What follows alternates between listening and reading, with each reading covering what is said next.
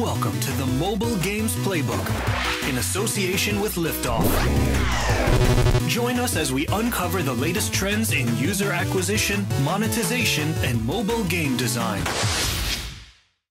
Hello and welcome to the Mobile Game Playbook. Thanks for tuning in for another episode. And in fact, I've just been reminded this is our 50th episode, so well done to us. And if you haven't listened to all 50, you need to have a look in your podcast history and see what we've been talking about for the last 49 episodes. But just a reminder, this is the podcast all about what makes a great mobile game, what is and isn't working for mobile game designers, and all of the latest trends. I'm your host, John Jordan, and joining me today we have two experts to dig into a particularly interesting area. So we have Kalle Haukalainen, who is the Chief Market Analyst for China at Game Refinery. How's it going, Kalle? Very good, thanks for asking. How about you, John? Yeah, not bad at all, 50 episodes, wow, that sort of crept up on me there. Good. And I think for the first time, so it's always exciting to have a new expert. So we have Inka Rinola.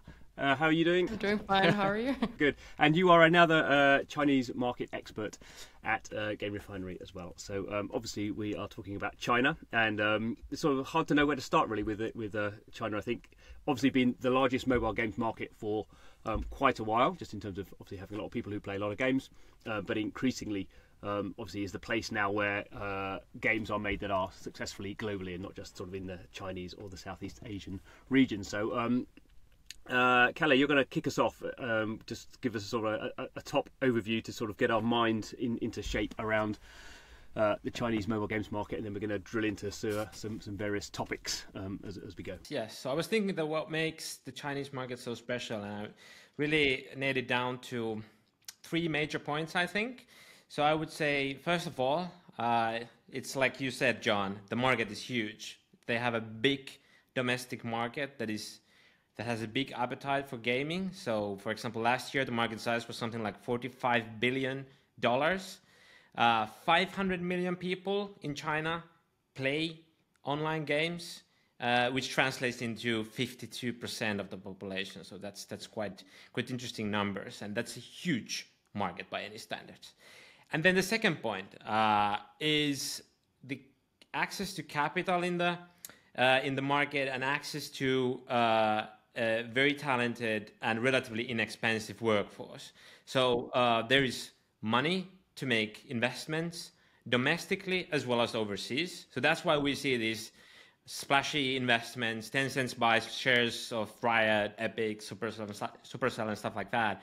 And as I mentioned, great access to relatively inexpensive labor, which then enables studios such as MiHoYo to exist that have a headcount of something like, 4,000 employees or something like that. And then as the third point, I would say the regulations in the way that they shield the domestic market from foreign games to enter the Chinese market. And I know that we're going to discuss this topic later on, but let's just put it that way, that it has never been a very straightforward process for Western developers to enter the Chinese market and operate their game there. As you said, we'll discuss it. It's not always been the easiest place for Chinese developers either. And also, I think it's good to, like, people a lot of times ask that why is mobile so much associated with Chinese gaming and stuff like that. So I guess just giving a bit of context around that could be interesting as well. So concepts like games as a product, boxed products and stuff like that, and console gaming in general, they never actually played a big role in China. And there are various reasons for that. We don't want to go there right now, but things like piracy and the fact that console gaming was banned for a long time in the country played a role. And the gaming population it was always exposed to free to play and mobile gaming from the get go. So there wasn't a kind of a big shift from boxed products or console gaming to free to play as we saw in the West. And instead, what we saw is that for a lot of Chinese players, their first exposure to gaming was through mobile and PC. And the prevalent business model has always been free to play in China.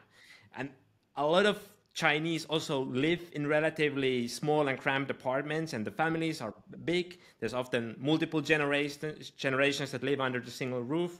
So it's not easy to find a place where you can actually, have your PC rig set up or TV console set up installed. And even if you did, gaming never has been a commonly perceived as a healthy hobby. So for the underaged, that has always been, they have been always forced to go outside or play secretly, and that mobile devices allow you to do that, if you understand what I mean. It's sort of the point at which free-to-play mobile games were sort of getting big was also the point at which you had this sort of big change in the Chinese market as well. So you have sort of obviously a large population and a lot a very sort of strong middle class developing there just at the same time when sort of the world is really getting into free-to-play mobile, and there's just no history of gaming anywhere else. So you sort of have that a little bit in Japan, but Japan obviously be massively into consoles as well. So in Japan you sort of have really strong consoles, not a lot of PC, but a lot of mobile. Whereas in China, just all that growth and all that interesting games was just pushed into free-to-play mobile. So it's just why it very quickly became this enormous sort of power. Yes, that's a good point. There's definitely an overlap in timelines there for sure. So that's our sort of headline, and now Inka, you're going to go into a bit more what's going on sort of trend-wise at the moment, which is obviously give us some detail. Yeah, so about a bit overall market first. So it's still very like Tencent and NetEase dominated market, and mid-core is still a big thing. But actually, interestingly, the casual has been on the rise right now. So it's like last year, mid-core lost 7% of the revenue market share, and casual actually grew 4%, and also casino like 2%. And there's like a lot of different interesting things in the casual that has been affecting this. And one of the most interesting is the game called Eggy Party.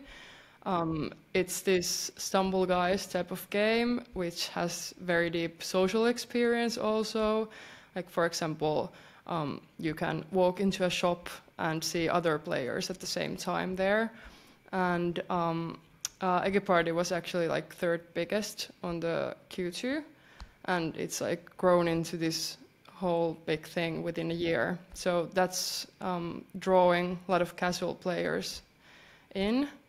And in addition to that game, there's also a lot of other like casual games that are interesting.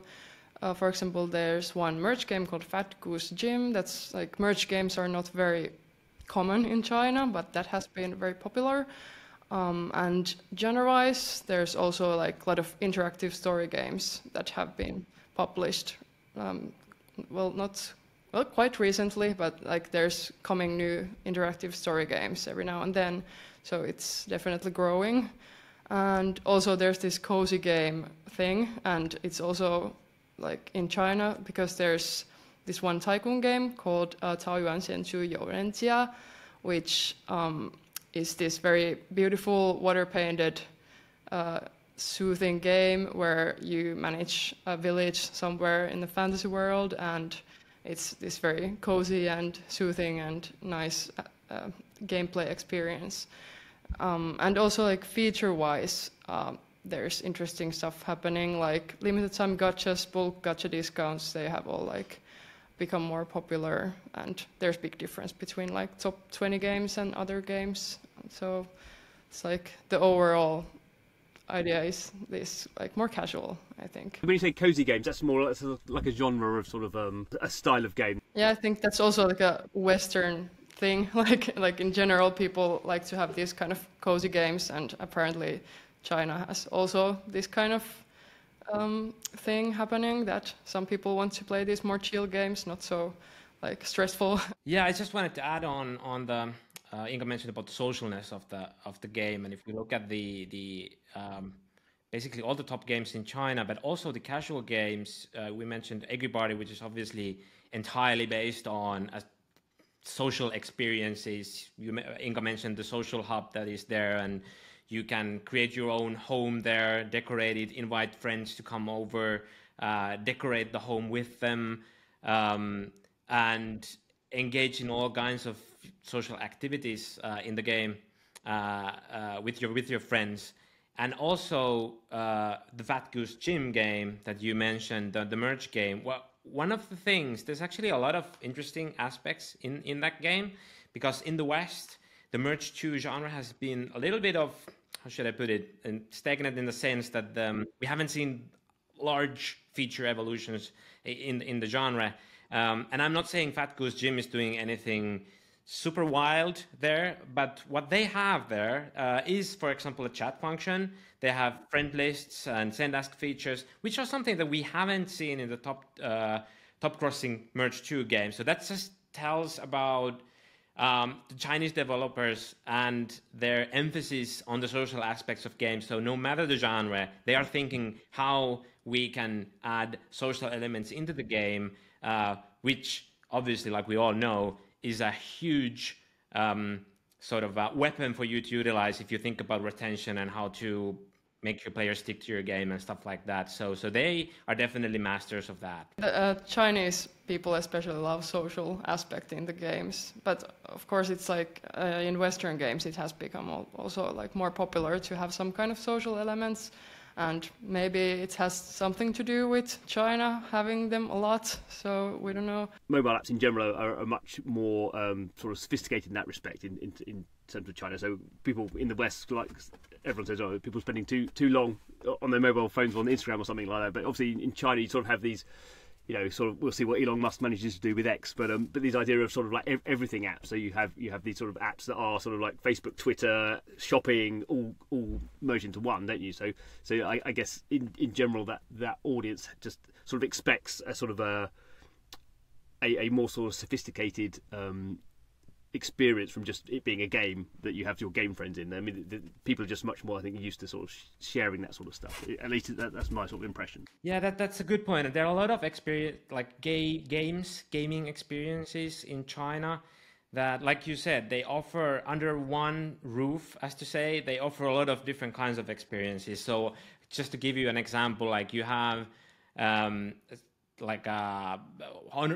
of Kings, which we all know is a mobile game, but you can have, you know, a Fall Guys mode there. You can have an auto chess mode there and stuff like that, or QQ Speed, which is a Mario Kart racer. But then you can have a dancing game mode there. You can have that Among Us mode there and stuff like that. So they're very quick to look at what's trending, not only in China but also in the West, and then add those elements that they see trending to their own games. And it doesn't matter if the core genre or the core loop in the game has anything to do with that trend that they're looking at. So that's always very, very interesting to see when those things happen.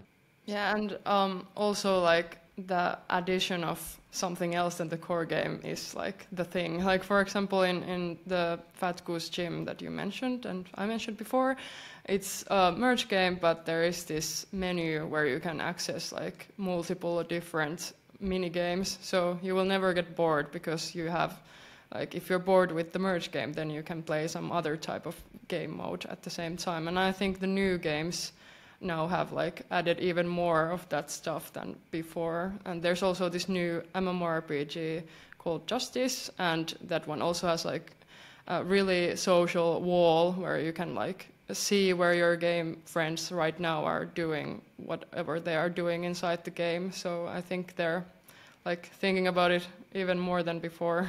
So obviously, you know, you talk about games which I guess the translation or the transliteration of sort of something like Eggy Party or something like sort of Fat Goose Gym obviously sounds sort of funny in a sort of maybe different way to us. But in terms of in China, does something like Fat Goose Gym, does that, I mean, is that just like a translation of those words, or does it sort of in China does that seem like a, you know, like in English, Stumble Guys is sort of like it? Sometimes they have their own translation name, but sometimes we just need to put it in action by ourselves, and it might sound a bit silly. Yeah, because I'm wondering, like, there may be phrases in Chinese which sort of the game title plays off of, which would sort of make sense to a Chinese audience, whereas for us it just sounds like, you know, no one here would release a game called Fat Goose Gym, or I don't sort of think they would do that. I know that Eggy Party at least is the official name that they use, but actually with Fat Goose Gym, I'm not 100% sure. Was it one of our analysts that that made it up, or did we look it up for somewhere? That's actually something that I'm not 100% sure. Okay, so in terms of from what you were saying there, it was interesting that sort of mid-core, which is Chinese and sort of Asian markets, have always been very sort of focused on, because that monetizes better. And I guess maybe if that's going down a little bit, that maybe is the market is sort of expanding a little bit. Do you think is that can we make that as a broad trend, or am I sort of making stuff up there? So you mean that the market expanding beyond mid-core to... Are people playing less mid-core and moving on to these other things, or is it just maybe? I imagine over time, sort of more people who wouldn't call themselves gamers sort of eventually end up playing games. So you sort of have a sort of a widening of the audience, but maybe becoming less concentrated in the sort of more core elements. The way I see it is that I think we as players, at times we might be motivated by different kinds of things. So if we think about games like I mentioned, that a QQ Speed has, or maybe a mid-core game is a better example. So if Honor of Kings has an casualish game mode in there, I think a lot of people don't mind playing that casualish game mode, even if it happens inside a mid-core game. I think there's especially these big games that have tens of millions of players. There's so much different kinds of player types and so much different kinds of motivations to play the games that a lot of them might have additional motivations and appetites for the game genres, in addition to let's say the MOBA gameplay in Honor of Kings. So I think that's just sort of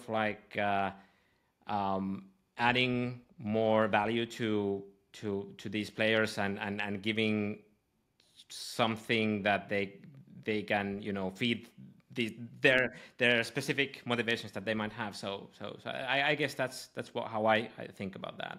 And in addition, I think that it might have something to do with the same thing as in the West, that the gender who play the games have also diversified. So maybe earlier it might have been more male-dominated thing, and then it's more female players, and often they play, for example, those interactive story games or customization games or something else casual. So there's a need for those genres too. Yeah, that's a good point. I think it was researched some time ago that the demographics, for example, of Honor of Kings was the percentage of female players was really high. It was close to 50% or something like that. So that was really surprising. So no wonder that they're also looking for serving that kind of demographic. People who don't know, Honor of Kings is like a mobile MOBA. It's effectively sort of a League of Legends type game, isn't it?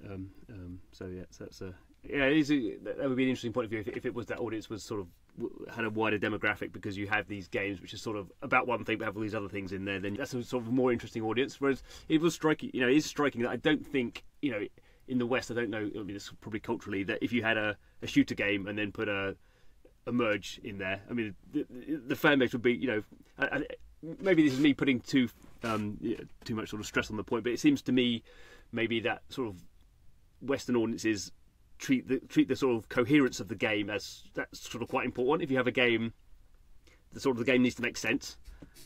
You can do weird things in the game, but there needs to be some sort of reason why you're doing weird things in the game. Whereas I think if Asian markets, not just for China, it doesn't matter if you've got a shooter game and you put a merge game in there. If everyone likes it, that's fine. We'll get on with it. Yeah, but then on the other hand, in the West, we're seeing a lot of hybrid games, and we have things like puzzle RPGs that combine mid-core elements to certain kind of casual elements, and other examples like this. So, but yeah, I get your point. Maybe in the West, it wouldn't be that easy in a way to pull that kind of thing off. I think for a live game, you probably find the core audience. The core audience generally get very moany about things they don't feel are part of the core experience. Anyway, let's move on. So I guess one of the other sort of big trends over the last probably maybe 5 years, more than that, but is sort of previously Chinese were very good at making games for sort of China, Southeast Asia, maybe Japan, Korea. But we've really seen now, I guess, Chinese games be very successful globally, and then obviously Chinese developers sort of co-developing or having access to IP like Harry Potter and Diablo and all those sort of things, and really that's sort of been, I think, quite a big change to my mind, that Chinese games are as big globally as they are in China. Do you think that's a sort of fair assessment? Is that a big trend, or am I overseeing that? Chinese games not being so big. No, they are so big now. Previously, you sort of had Chinese games tended just to be big in Southeast Asia or China or those areas, whereas now I think Diablo clearly was. There's lots of sort of discussion around that game and how grindy it was going to be, but I think most people just think Diablo Immortal is a really good game.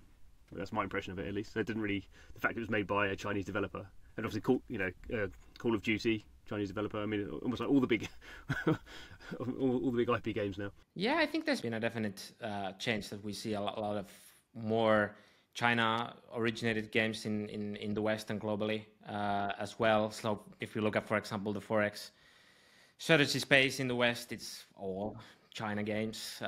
Really, it's dominated by them.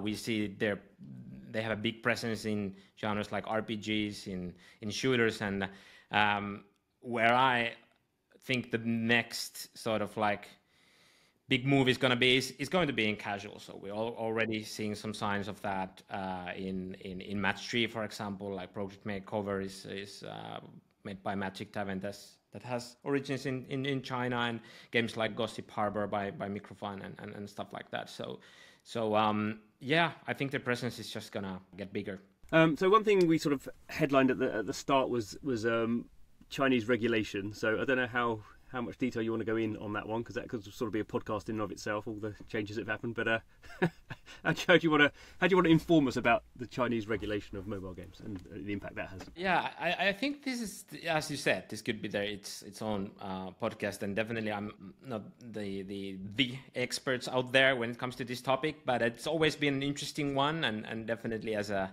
China analyst, you get exposed to this stuff. But I guess what I want to just go through is the different types of regulations that are there, because that's also sometimes a bit confusing.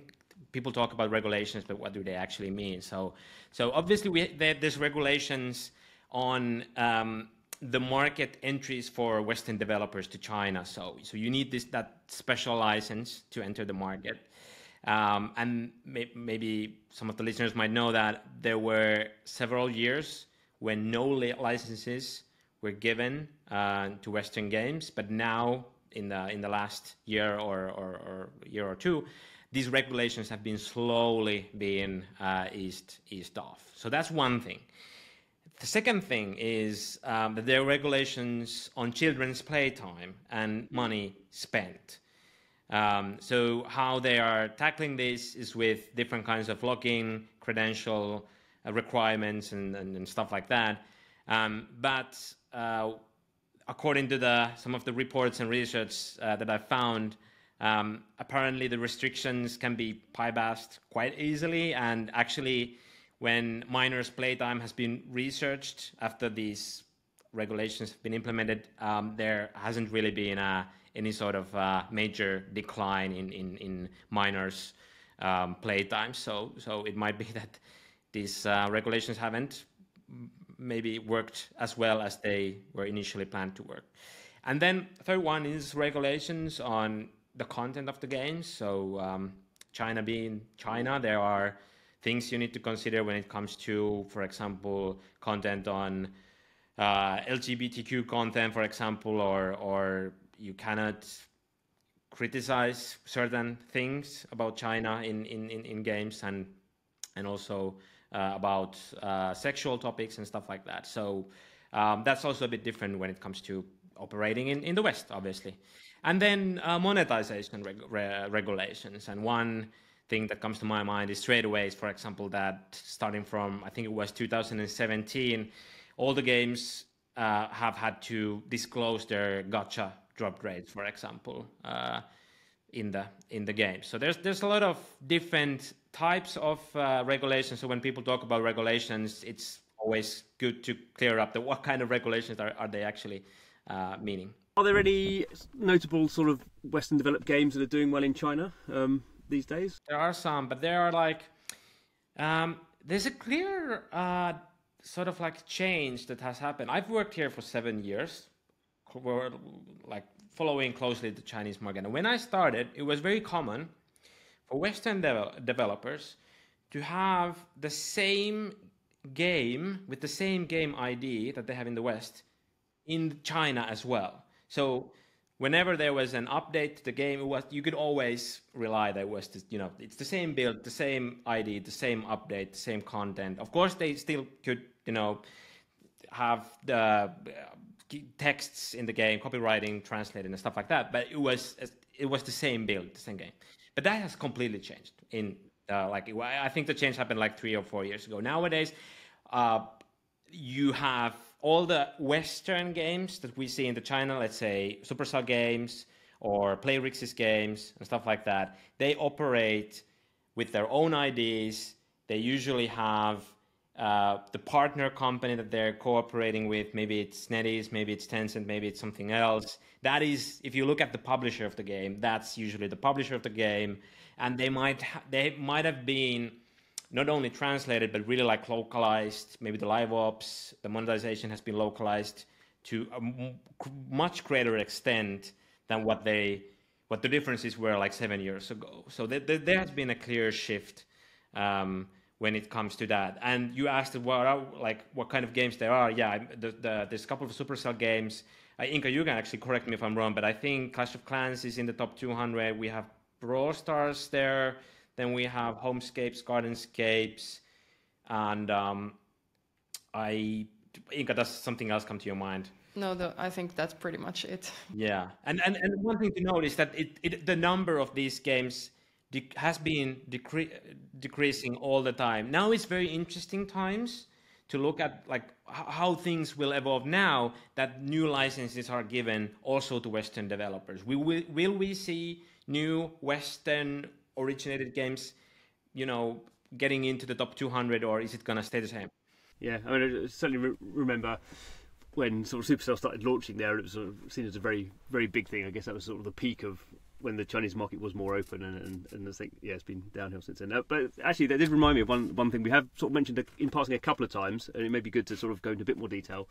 So we do mention Tencent and NetEase as sort of the two big companies in China. Can you give some idea of just how big they are? Because it's not like we'd say, Activision and EA are quite big in the West, but there's sort of quite a lot of other ones as well. I mean, I don't know the exact figures, but they are just enormously bigger than anything else, aren't they? I mean, they are sort of a duopoly. Yes, and it's a very drastic difference, especially if you compare to the Western market, which is much more fragmented. If you just look at the, let's say, top 200 grossing games, you look at the publisher. If you had an Excel CSV output of the publishers of the top 200 games, you would see a lot more fragmented,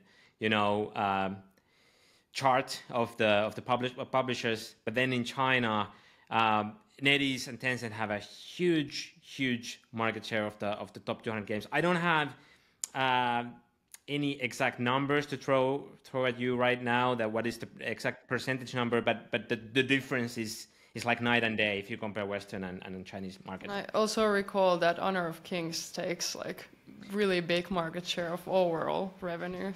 And it's the top one game. So yeah, I mean, I think at one point it was doing 100 million DAUs or something. I think maybe it's dropped a little bit since then, but it was the biggest game in the world on any platform by miles. Yeah, an interesting thing is there's it's still, I think, like in the top 10 downloads. Like even it's like a 7, 8 years old game. So yeah, people just I guess they churn out for a little bit and then they reinstall the game, and it's always in the top. So, but yeah, interesting.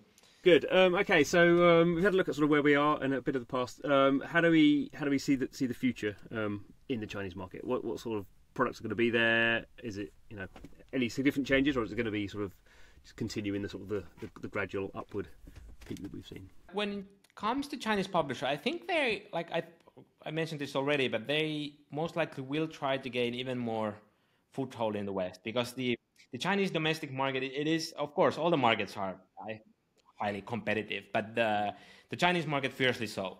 And the Western markets are very, very attractive for Chinese companies, and one of the reasons why we mentioned the acquisitions that they've made and stuff like that. So I see them as an active player in the West in the future as well. I already mentioned that I think the next big moves are going to happen in the casual space, and one interesting example of that is Microfun. I mentioned this already as well. So they operate the game Gossip Harbor, but they have several other merge games as well. Some of them are merge 3 games, some of them are merge 2 games, but they have a clear portfolio strategy there, where they cross promote inside one app the other app, so that you get rewards in the app that you're playing if you download the other app and do certain kind of tasks there. So they're definitely trying to move their players across their portfolio games and then increase the overall value of their portfolio that way, which apparently is not, I'm not let's put it this way, I'm not sure if it's 100% something that you actually are allowed to do in a sense in the West, I mean. But yeah, that's something that the Microfund is doing, and I think that the things like these, strategies like these, will be something that the Chinese publishers will definitely consider. And then just regarding on M&A, I think that in the future, they most likely will be challenged by the Saudi money.